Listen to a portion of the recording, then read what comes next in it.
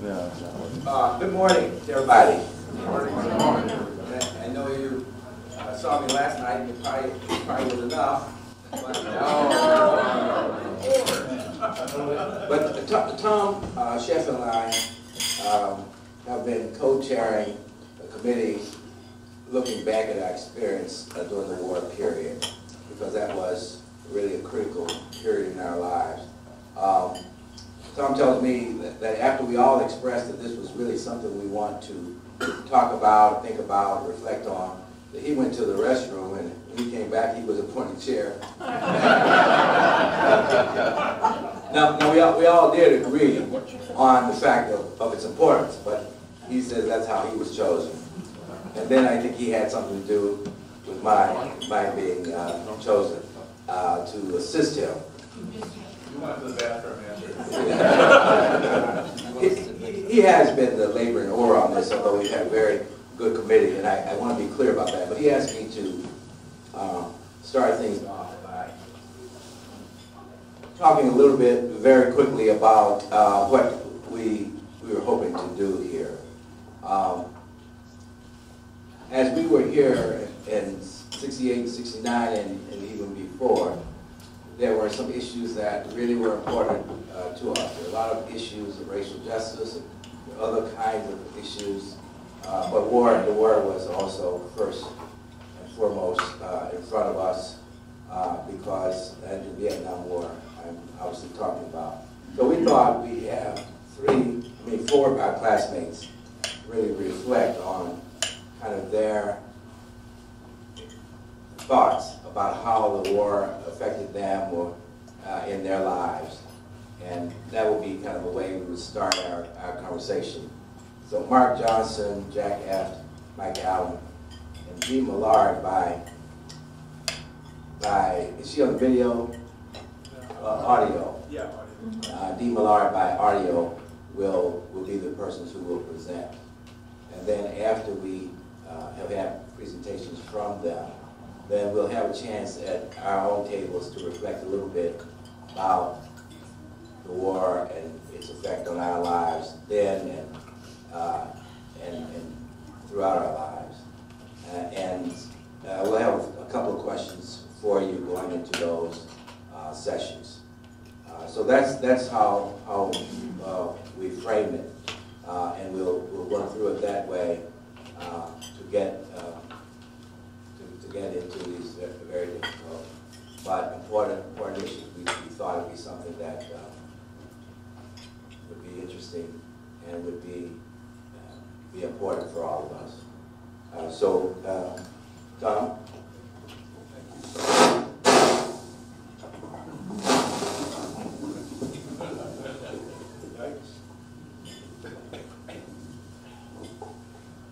In 1969, Michael Allen, editor of our yearbook, Cow, wrote these words to us. Not the whole thing, fear not. I personally see the growing and learning process as a serious thing, perhaps tragic. It has been a process which has made many of us into persons who are sensitive to things other than the traditional events of a college year. We are, or have to be, I guess, a political generation.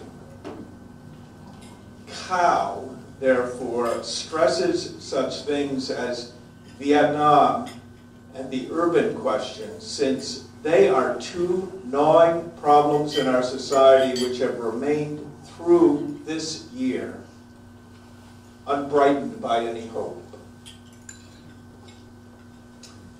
His words, when they were delivered to us, captured our attention, and they capture our attention today, Mike. For they were instrumental in our framing this time of reflection today. So it seems right to begin this morning by hearing reflections, once again, from Mike Allen, as we begin this time of reflection for us all. Dr. Allen. Okay. Stop. I just yell? No. All right. That's how I teach. Anyway, we were asked to reflect on Vietnam. The first word that came to my head was fear. I was afraid of the draft. I was afraid of the government. I was afraid of right-wing people beating me up. But the second word was resistance. And frankly, my whole life changed the week before Thanksgiving of November 1968. I got a message on my door in Crandall. Melissa Sheldon wants to see you at Babcock. Okay, I thought, well, she's the editor, I'm the copy editor. She's got some copy for me to read. Fine, not a problem. I go to Babcock. In the lounge, Melissa meets me and says, Mike, I'm dropping out of school. I don't want to talk about it, but the yearbook is yours. Do what you want. I'm like, wait, what? What? So I somehow got back to Crandall and told my roommate that I was now the yearbook editor, and he said, let's go have a beer. But then that's what Reed always said. Burkholder always said, let's go have a beer. The next day, I started to think more seriously about what to do. Nothing had been done, right? Remember? Jim was the business manager. Nothing had been done. I think you actually came into the publications office and I asked you that question. Has anything been done? You said no. So I thought what to do. I went downstairs and met with Phil Jostrom and Seth Burgess. And Seth is a marvelous photographer still. And I think there was a little joint involved. Anyway, Phil said, why don't you do something completely different? And Seth said immediately, why don't you give me some free film? And that's what started it. So I went to Dr. McKenzie and said, would you sponsor a photography $3.99 where I give free film to campus photographers and they go out and shoot and bring me photographs in March? And that is exactly what happened. I bought 2 cases of film, went to the publications office, and handed it out. This was in December, I think. And we got some really good photographs. We had some very talented photographers. In March, I got the photographs, and I was going through them on the layout table. I think Mark was in your office, I think. Rosie Manager walks in. She had a camera around her. I see this now. I couldn't remember at first. But she tosses some photographs on the top of the pile. 2 or 3 of them are of an anti-war demonstration in Chicago, and 2 or 3 of them are of the reading of the names of the dead down here at the Wooster draft board. And I say, I want these. Can I put these in the cow? It wasn't the cow yet. It was the yearbook. And she said, sure. And I said, do you want to be Rosie or Rosemary? And she said, don't give me any credit. So I did not credit her, which led to some confusion about a month ago, because I couldn't remember where I got the photographs. But in emailing Mark, it all came back. About the same time, Mark gives me a poem. The poem goes with the anti-war demonstration photos and with the names of the dead, just like they were meant to be. And so I put the poem in the cow. I wanted the cow to be a reflection of our times. I wanted it to ask us to re-see things. That's why the photographs. That's why the lens on the very front of on the frontispiece, the first page, and at the end. That's also why the very last page I held until July, when we had a photo of the chapel having been knocked down. Because I wanted us to have that memory as well. That we were the last class to have been in the chapel, in the old chapel, and when we left, it fell down by itself. Of course it did. Anyway, I wanted to make a political statement. I wanted that to be part of the yearbook. And I know that a lot of people, some people did not like that, wanted a more traditional yearbook. I'm still pretty happy with what it is. It's unusual, it's original, and some of the photographs are really very, very good. Is that enough? Oh, I should say one more thing. Yes. In February, I believe, before the Calgary got started, I had a talk about the war with my IS advisor, Gunnar Urang. His office was down on College. And he said, why don't you go across the street and talk with the Ray Sportsman? So I did. And that started my conscience subjector application. Ray was extremely helpful. He recommended Roy Newman down in First Pres. They were both Marines. And my home pastor had been a chaplain during the Korean War. Ray had said you need 3 letters of recommendation from a military men with military experience, and all of them have to say the same thing, that you're going to be a terrible soldier, and they should never let you in the Army. I said, sure. And they all did. I went to my, first, when I went home and told my parents that I had filed this application, my mother freaked, and she said, quote, people like us don't do things like that. And I said, maybe they should, or maybe we should. So my dad brokered a compromise. I would go to seminary for a semester at least and see if I liked it.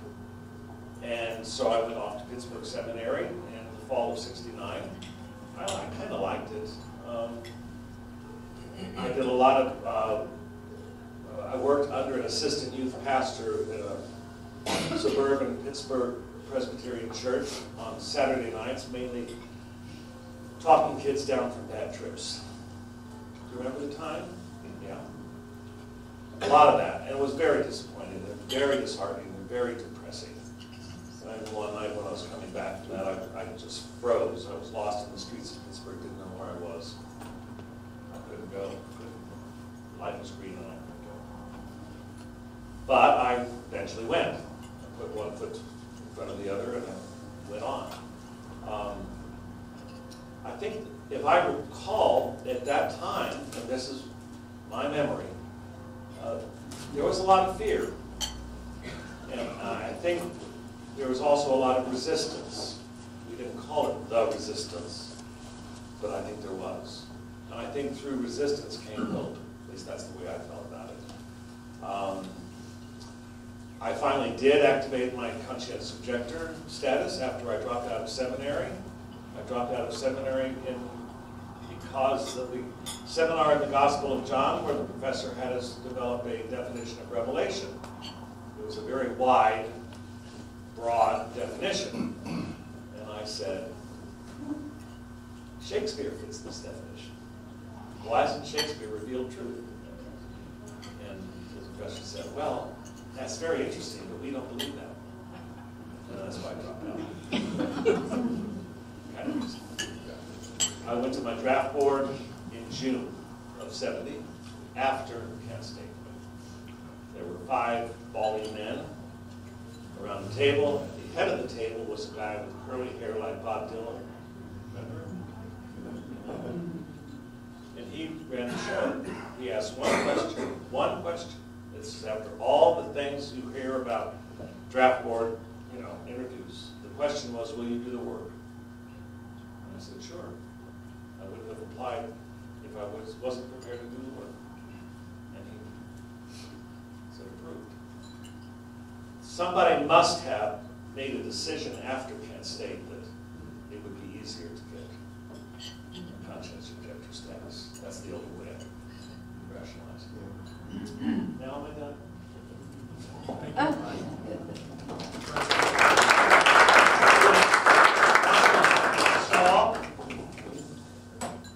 Next will be Jack F.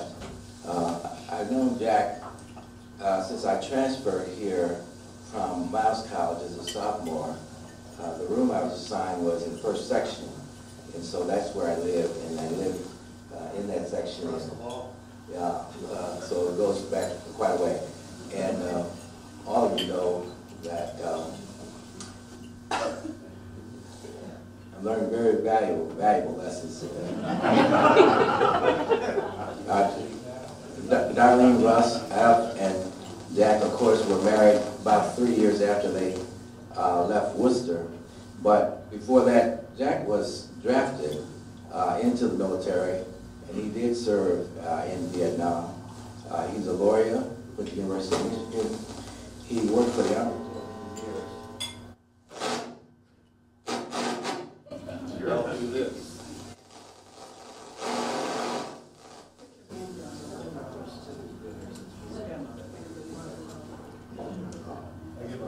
Turn your pacemaker off. Which one? It's all being paced.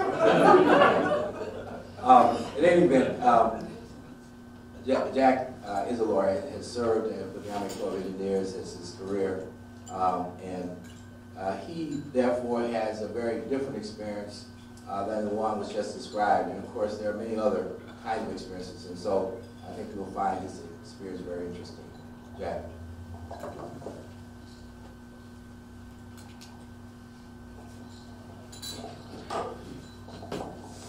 Okay, how does this sound? Good. I'm not going to try to generalize about the Vietnam War or about military or whatever.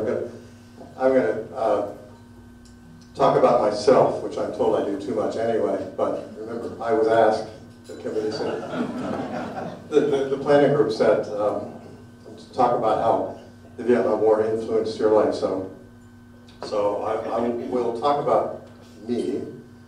And I also told the planning committee this is not an easy thing for me to do. It's very uncomfortable. And I wouldn't do it for just anybody. But I'll do it for you because you all are special to me. So here goes. I'll talk about myself at four different time periods. Before I was drafted, while I was in Vietnam, shortly after I got out of Vietnam, and then recently. Where was I in 1969? Here. As our senior year started to draw to a close, I knew a couple of things. I thought the Vietnam War was a tragic mistake. I knew I wanted to go to law school. And I was pretty sure I wanted to marry the lovely Darlene. You have to ask her how sure she was at that time. So I went to work for, that summer here for Dr. Straub.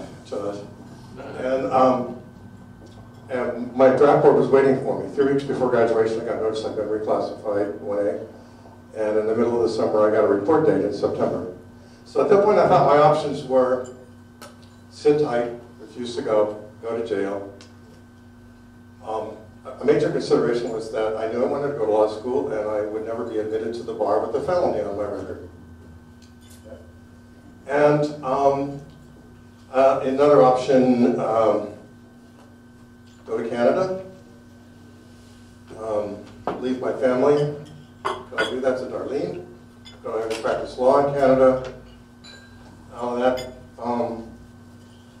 Not a good option.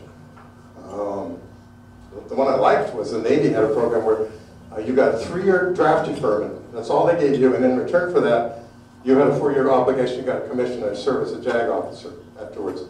They have 15,000 applicants for 150 positions, and I didn't get it. So my options get drafted, which I did. September went off. And Darlene and I had both been admitted to the same school. That was part of the thing, too. I wasn't sure she in grad school in Michigan, me in law school in Michigan, and wasn't sure if we'd ever get, back into that. So I got drafted, went into the Army. They put me in the infantry. They sent me to Vietnam. Arrived at the orderly room in Vietnam. I was trained as an infantry indirect fire specialist, which means mortar crewman. And first sergeant looked at my papers and saw I had a college degree, and he said, "Can you type?" Well, I said, I had 8 weeks of typing in high school. So the only answer was, "Yes, first sergeant, I can type."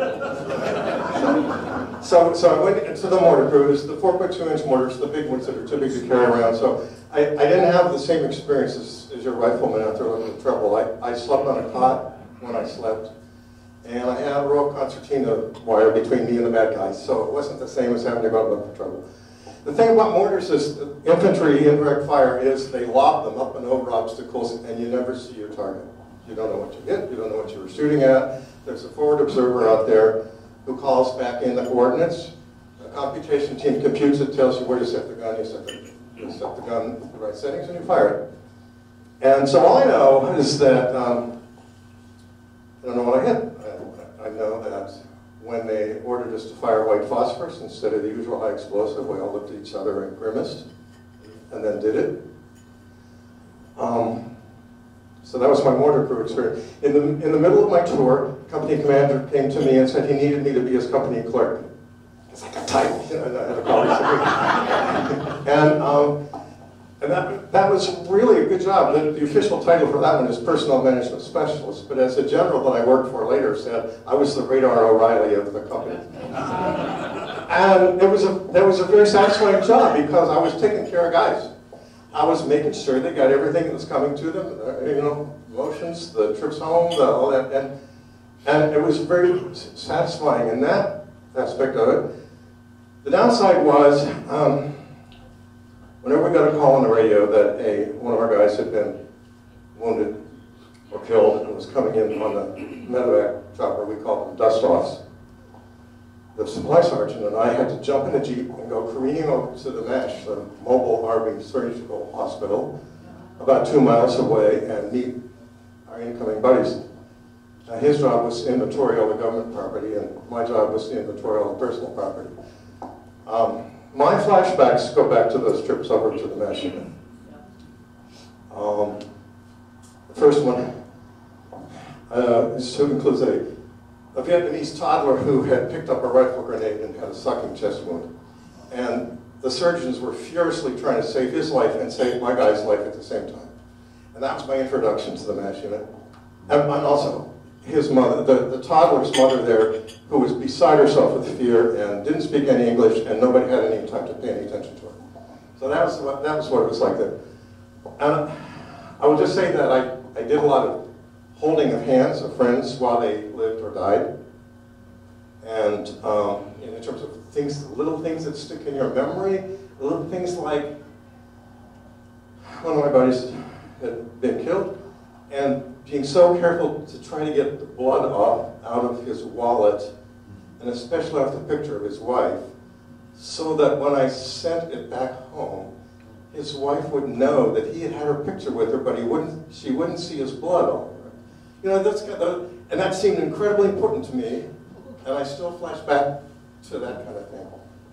So that was the MASH unit. And after those episodes, I would go out of the tent to catch a breath of air, and I'd see the helicopters still in the rotor blades sitting there, and I'd see other helicopters going out to do the same thing to other people. And my thoughts at that time were just overwhelmed by the enormity of the logistical effort that went into producing this end result, a mutilated body. And that's what I was thinking about at the time, and sort of how that everybody in the country in their own way was involved into this, from the flight attendants on the charter flight to in my fighting position. There was a steel culvert. Fighting position means foxhole. There was a steel culvert stamped Wheeling Pittsburgh Steel. That's where my dad worked. That was made at his plant. So I sent him a picture, and I knew he would understand what I was saying, which was, we just would like you all to acknowledge that you gave us this stinking job to do. And that's part of the veterans thing. And people didn't. As an example, USO sent monthly shows around. In the 13 months that I was there, it's roughly 13 shows, we had one American group. Everybody else, all the other groups were from a foreign country. And the one American group was Bob Hope, the guy who didn't have to come anymore. And I'm a Bob Hope fan for the rest of my life. So came time to go home, and as most of you know, unlike other wars, we came and went individually. We didn't come and go as units. So when I got back, it was just me, and it was this weird feeling of like we were living in a parallel universe. We always referred to home as back in the world because we knew there were parallel universes. And getting back in Seattle on a bus going down the street and seeing people going about their daily lives, completely oblivious to this parallel universe that I had just been in, it's hard to describe, but just a really, really strange feeling. And within 2 months, I was starting law school. I mean, Ann Arbor, Michigan is sort of a parallel universe within Michigan anyway. And law school is hard enough to start anyway, so there I was, right from combat zone into law school. And the good news is that the lovely Darlene said yes. Without that, her love and that relationship would have been way, way harder. And I joined Vietnam Veterans Against the War, became active in that. And we understood each other. It was a little weird feeling to discover that FBI agents had infiltrated a lot of our chapters. But still, you know, we did street theater, we did parades, and the one incident that I remember best is we convinced the university to give us some time at halftime at a Michigan football game. And the university was all with us, except they were afraid if they gave us time, they'd have to give the American Legion equal time. But to their credit, they gave us the time. They gave us time at halftime, they gave us the PA system. And we had several hundred black balloons, helium balloons, filled with the names of war dead. And our guy on the PA system read the names of the war dead as we released the balloons a few at a time, and that's all we did. And you could hear a pin drop in Michigan Stadium. It was never that quiet before, and it'll probably never be that quiet again. And the important thing to me was that my dad came down to join us. We invited other veterans too. My dad was an infantry guy from Omaha Beach to Berlin, and he was down there. He came down to join us, and that was important. So fast forward 40 years. I'm running out of time here. I want to let you all talk. Fast forward to 40-some years, we decided it was time. I was ready to go back and visit Vietnam. Did a tour of Cambodia and Vietnam, and it was a Rhodes Scholar tour. And one of the things that they always do is they stop in and visit NGOs that are doing good things in the country. And we stopped in at the NGO that was mostly campus in Cambodia, Cambodians and Australians who were removing landmines. Because I had two impressions of Vietnam that I sort of wanted to verify when I got there. One was, how are they ever going to make these people socialists? They're so entrepreneurial. The answer was, they couldn't. They gave up. They gave it a different name.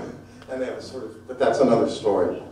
And the other one was, it won't be safe to walk around in the countryside here for generations because of the landmines. And this group in Cambodia told us that the year before we were there, which was so 2016, there were 1,400 people killed by landmines in Cambodia, and approximately the same number killed in Vietnam. So I walk into, they have this museum there, and I walk into the museum, and I'm really appreciative of the work they're doing so far. And there inside the museum is a pile of landmines. And I saw it, and I froze. I turned white, and I couldn't face it. I literally turned my back to the middle of the room and sidled around the 3 walls of the room and out the other side. And I told them how much I appreciated what they were doing, but I couldn't look at those landmines. And because all the casualties in my company were landmines, we didn't have a rifle bullet wound until 13th month. And so the point is, you think you've gotten over the jumping at 4th of July fireworks and freaking out when you step on something uneven because you think you've triggered a booger, and you think you've gotten over it 40 years later, and you haven't. And I will stop there because I want to give you all time to talk. But I'll leave you with one request. Never say Happy Memorial Day to a veteran.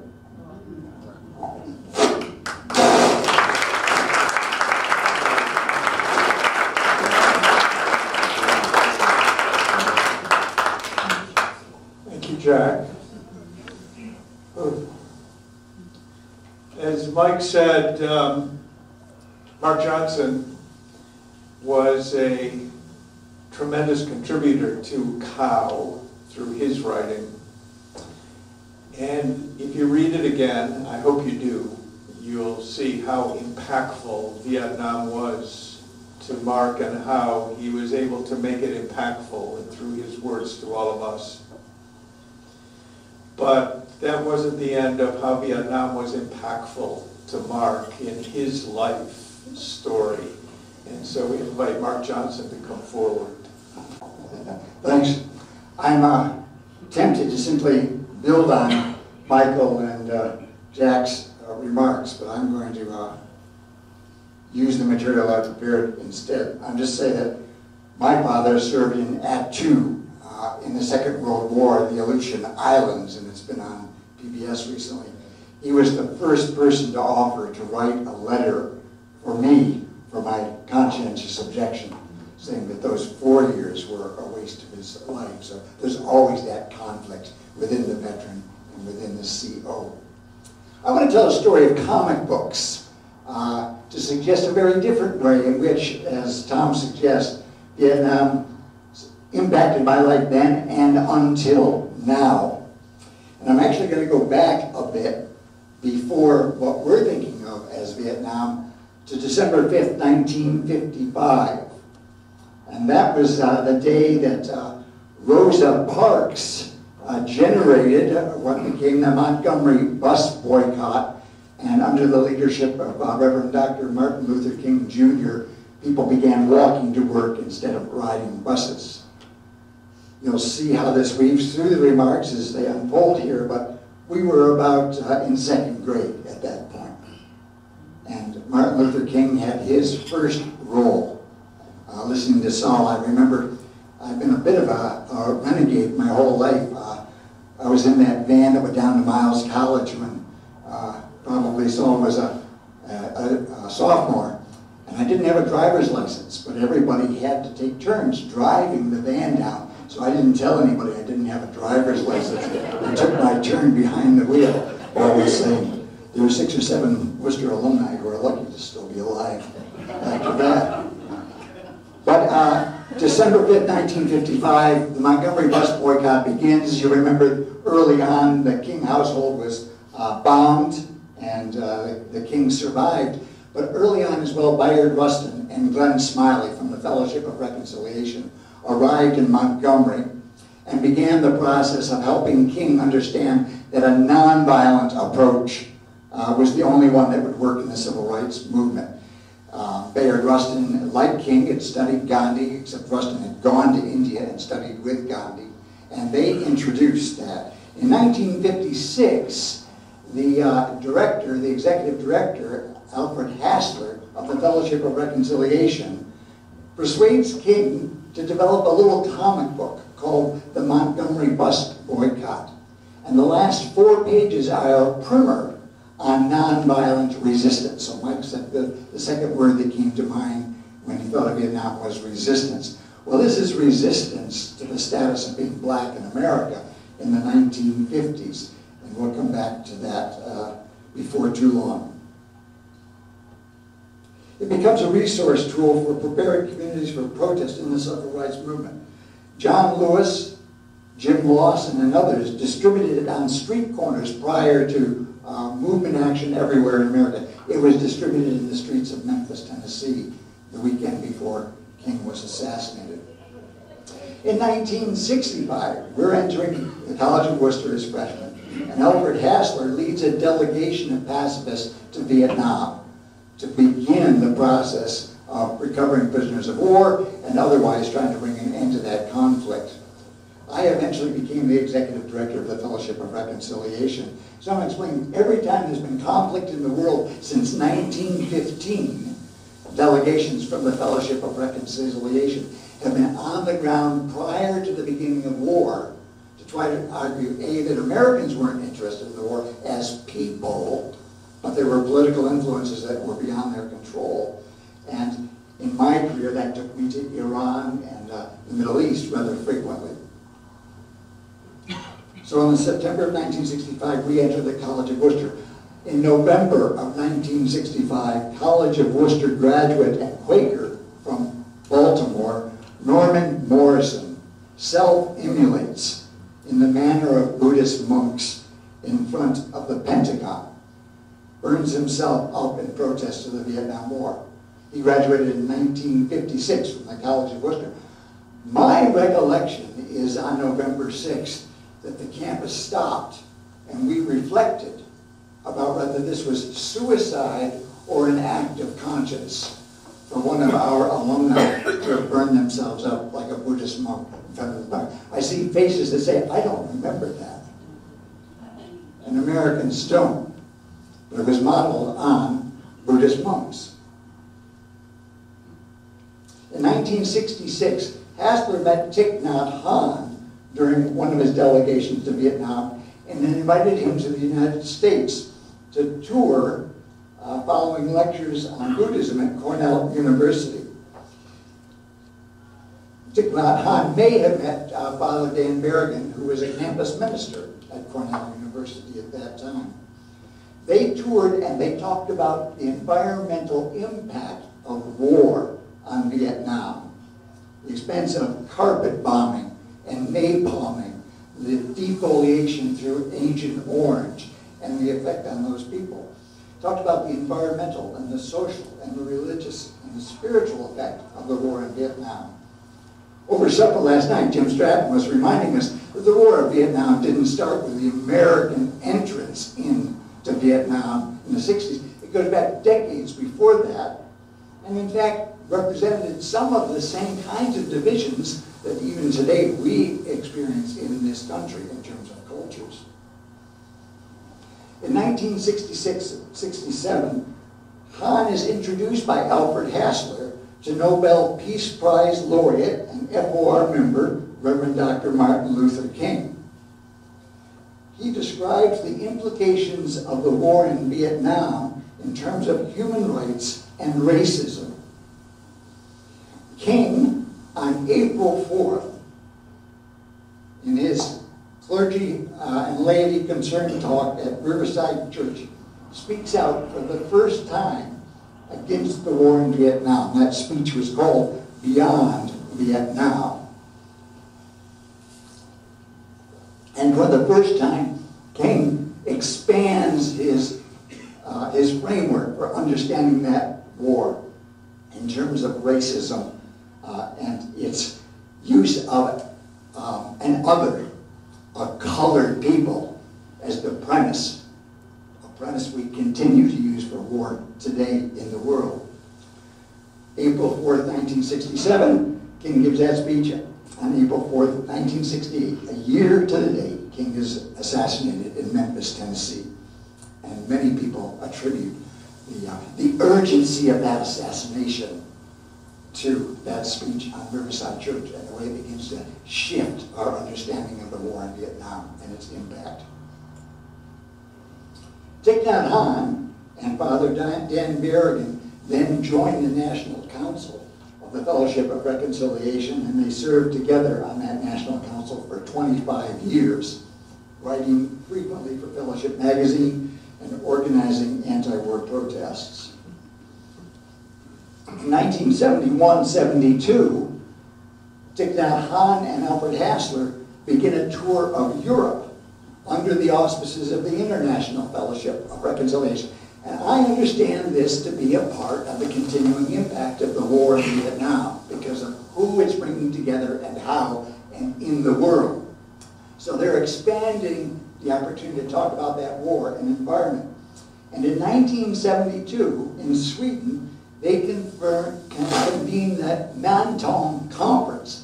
3,000 scientists from around the world looking at the impact on the environment of war and human beings, the Anthropocene, signed the Mentone Statement to say that we're entering a period of environmental catastrophe.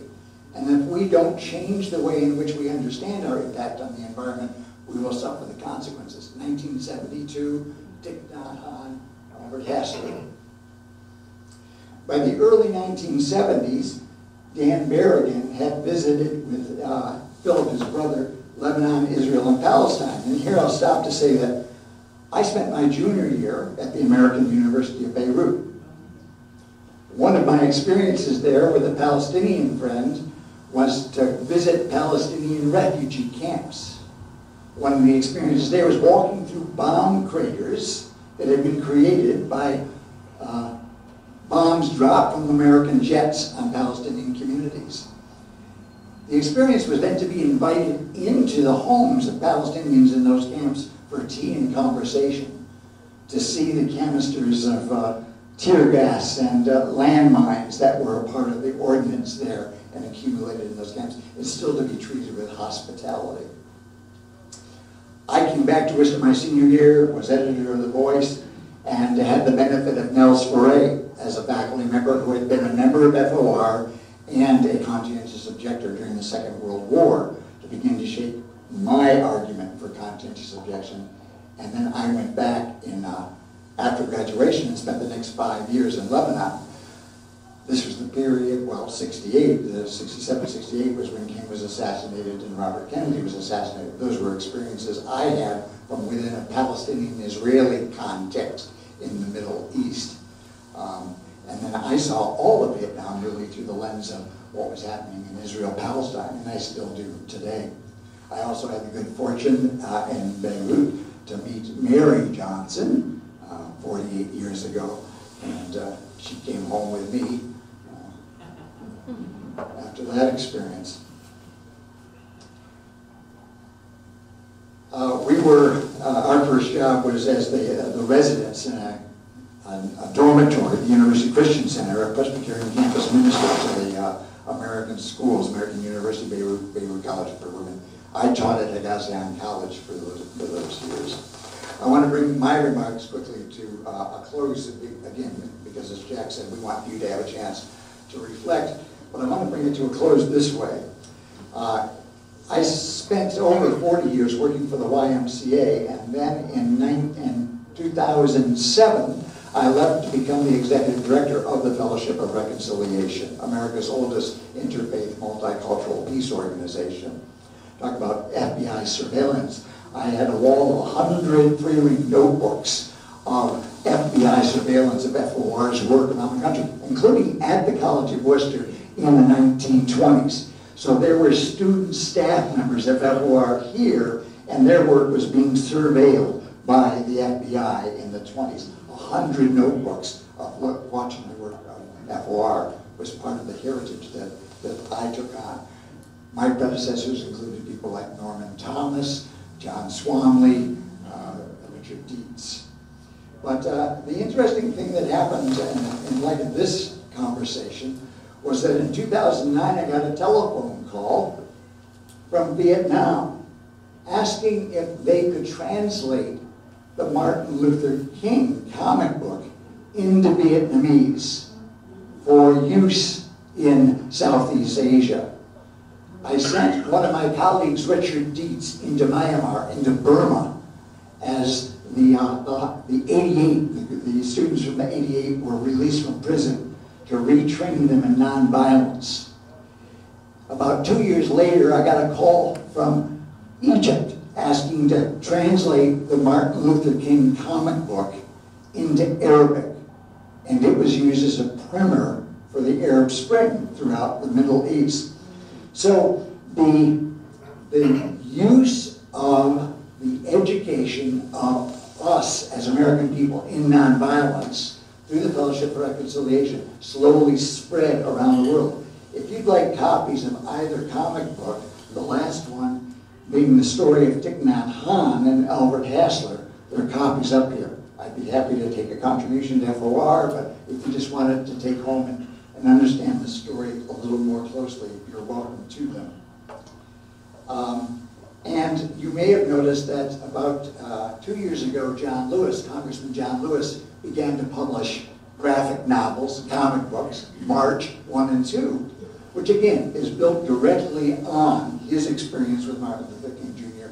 and the Montgomery Bus Story comic book. So it's interesting, graphic novels have become certainly part of our children and our grandchildren's lives, and many of us have started to read them as well, but they've been a tool in this work for a long time. So I would say the war in Vietnam impacted me by making me a convicted conscientious objector. And I've spent my entire life since really working within the context of being a conscientious objector.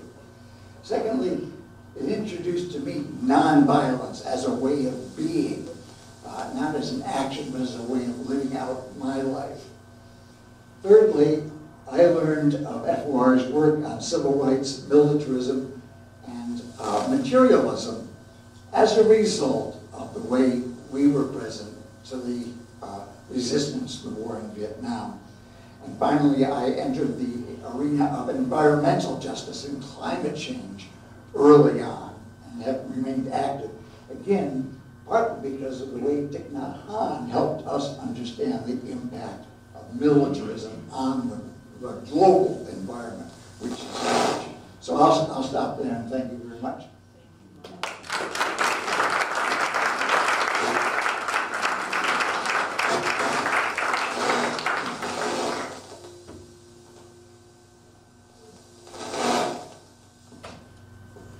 Like an ice cream cone? No, sir? All right. I'll continue to need help, I can tell you.